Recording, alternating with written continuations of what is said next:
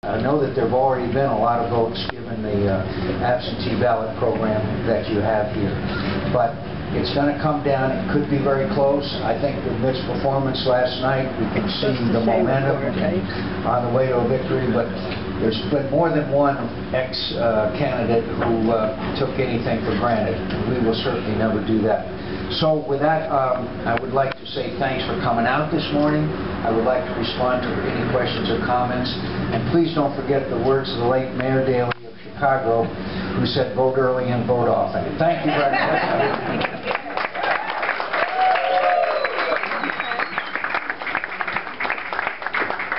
Sir. First, before I ask the question, I'm sure we all agree, we all want to thank you for your service to our country. Thank you.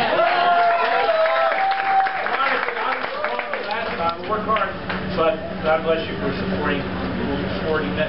What's this all about, Governor Brewer and the President at the airport about immigration? I want your the President is going, I believe, to 5 states here in the last day or two, and they're all battleground states. And Arizona is a battleground state. It's one of those that the experts view as up for grabs. So he came into Arizona the other day, yesterday, I guess the day before. And the President has traveled the country extensively. He has never been to the Arizona-Mexico border. He has never visited. Now, this is the same area where, as you probably know, this Operation Fast and Furious, the scandalous selling, buying these guns, and they ending up down in Mexico. We had a brave Border Patrol agent who was killed by these cartel guys using one of these Fast and Furious guns.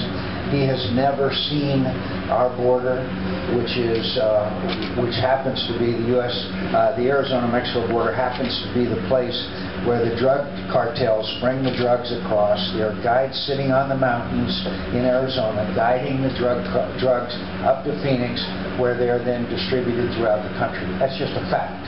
That is a fact told to me by the federal government, not my own assessment. So Governor Brewer would like to have, and I would like to have, the President come down to the border and see why we need to complete the fence and why we need to complete and secure our border. We are a nation of immigrants.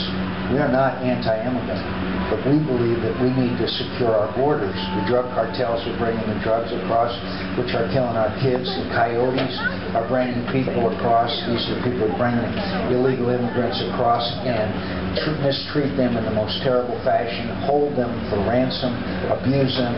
And yes, we have made some progress, but we need to do a lot more to make sure our border is secure. The President refuses to do that.